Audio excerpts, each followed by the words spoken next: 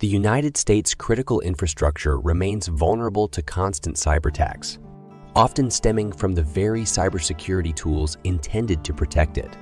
Microsoft recently exposed Typhoon, a Chinese actor targeting Guam's critical infrastructure since 2021.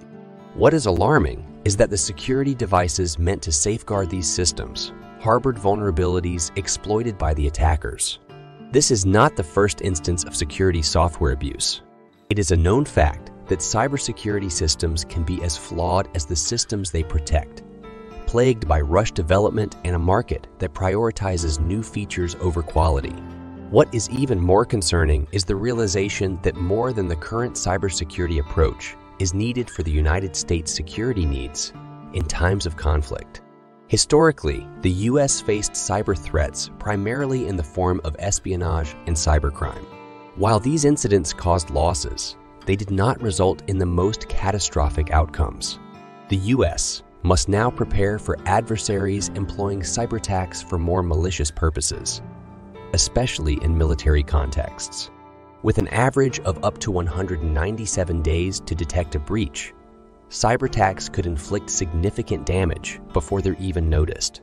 Relying solely on detection and forensic measures with consideration of the expanded attack surface is sufficient for comprehensive cybersecurity.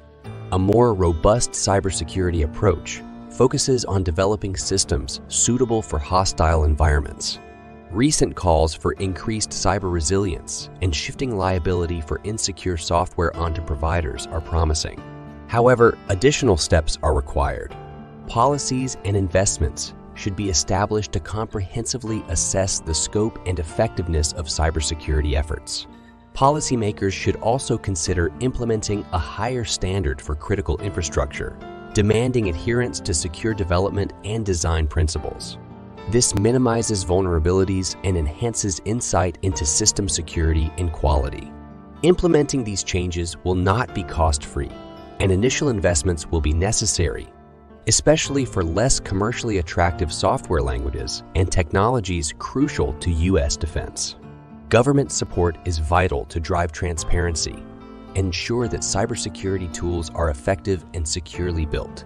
Ultimately, failure to make these changes risks providing adversaries with the means to undermine U.S. systems and its security.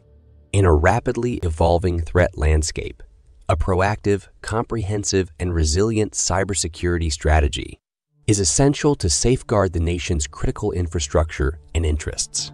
If you enjoyed this video, hit the subscribe button to be notified about more national security news.